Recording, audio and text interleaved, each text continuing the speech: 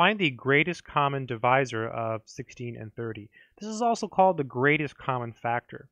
And the reason is, the way you do it is you write down the 16, and then you just write down all the factors of 16, or the divisors of 16, the numbers that go into 16 evenly. So 1 is always a factor or divisor of a number, always. 2 goes into 16, right, because 2 times 8 is 16.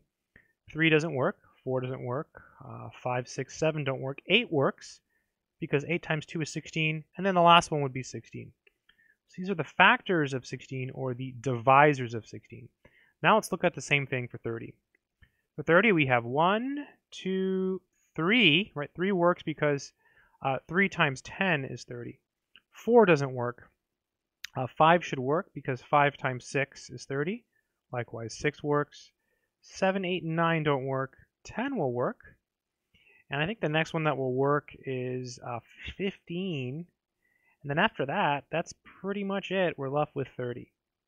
So if we look at this list, the greatest common factor, the factor that they have in common that's as big as possible, is 2. This is also called the greatest common divisor.